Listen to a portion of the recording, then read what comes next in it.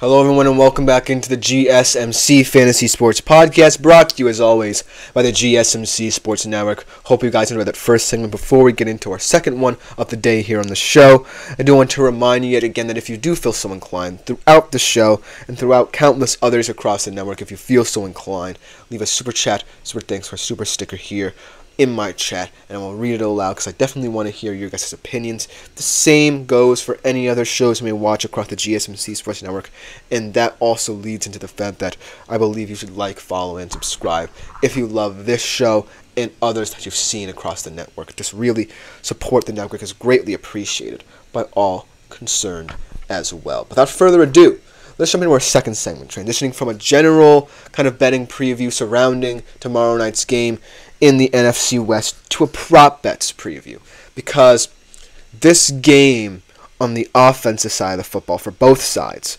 feels like it could be a shootout. And not for nothing, I feel that's the best way Seattle can potentially win this game.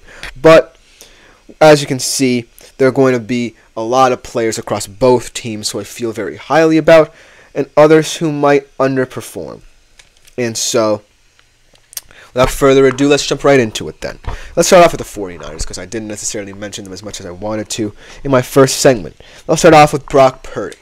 This year has shown that those kind of rumors about him being more of a system QB might ring true, but he has now proven enough to me where I can say at least he can competently lead this Niners team without, his big pieces. I think the main piece that he can't necessarily go without is Trent Williams along that offensive line, because he really changes both positively and negatively what this line looks like for the Niners. If he's not there, that's trouble. That's huge trouble for them on that line.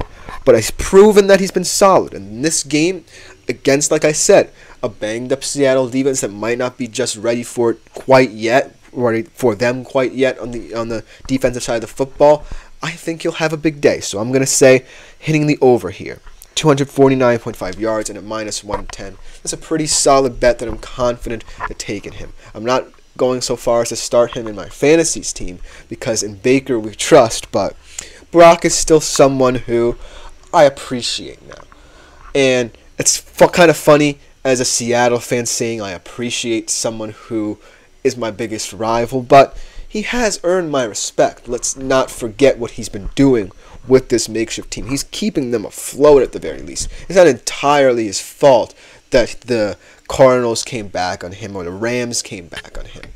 It's just that, I feel like their losses are becoming too many and it might catch up to them. But not in this game. I think this will be a fantastic game for Brock Purdy in this one. Let's go to his backfield partner, not Christian McCaffrey nowadays. It's Jordan Mason in that backfield. And as far as the run game goes for San Fran, I feel like it could be good. But for some reason, I feel like that's an area of the game plan that Seattle will want to hone in on, taking away at least one aspect, and that's probably the run game. Because, yes, a lot of the damage in terms of injuries to Seattle's defense is up front, but at the end of the day, I just feel like Jordan Mason is at least someone who you can contain a little bit better than Christian McCaffrey. Because Christian McCaffrey, you kind of have to account for him all over the field. But Jordan Mason, is honed in on wearing you down.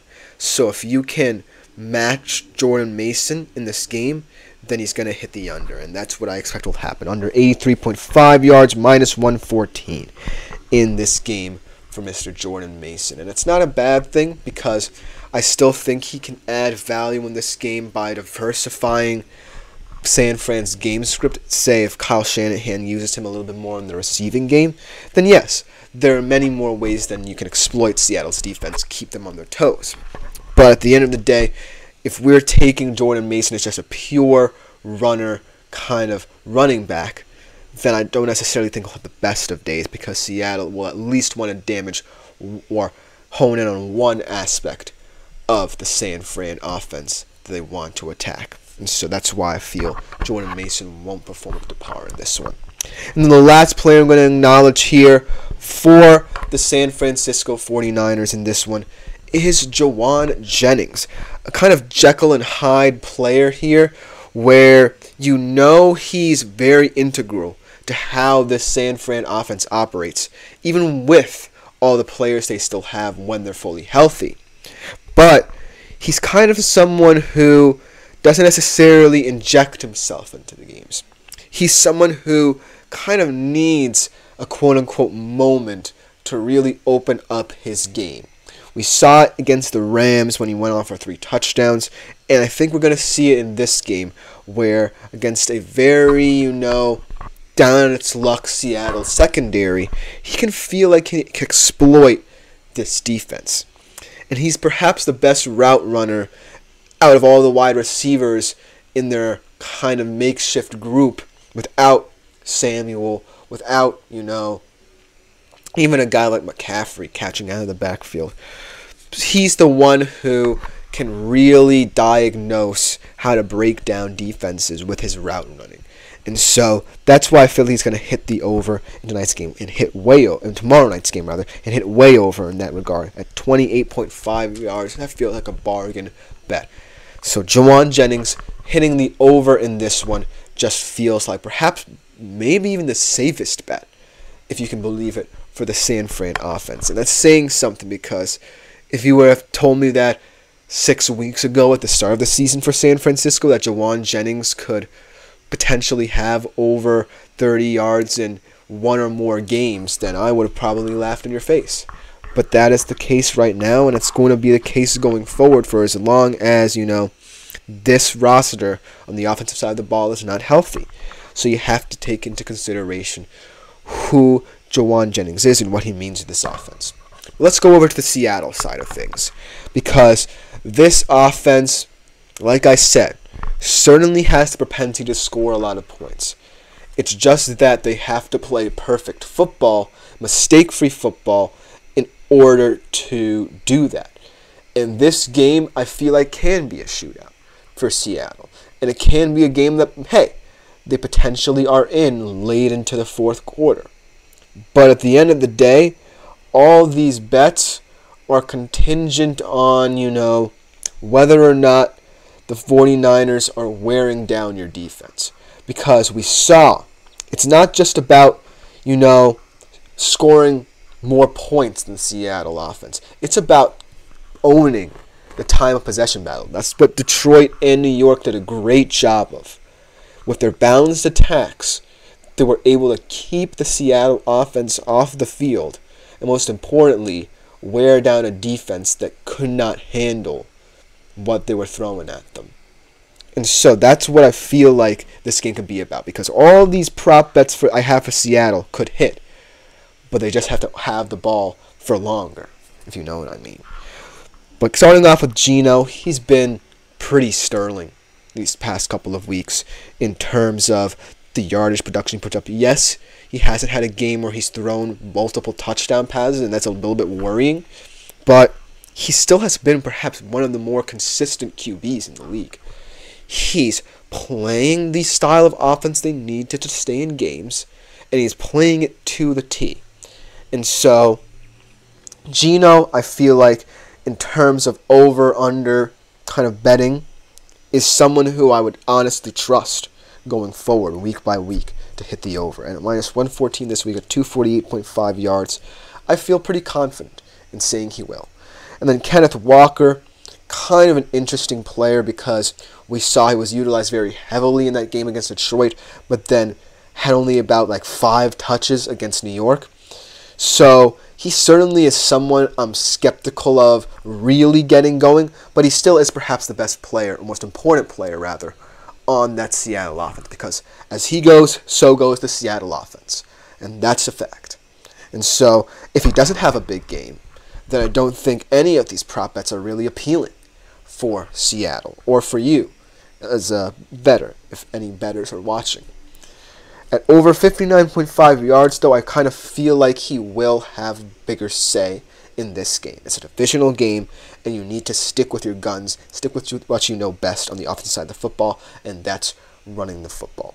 And the last bet how about an underrated one and an underrated player in the Seattle system at that? Jackson Smith-Njigba. I love this guy. I think he has the raw potential to be wide receiver 2, supplant Tyler Lockett for that role.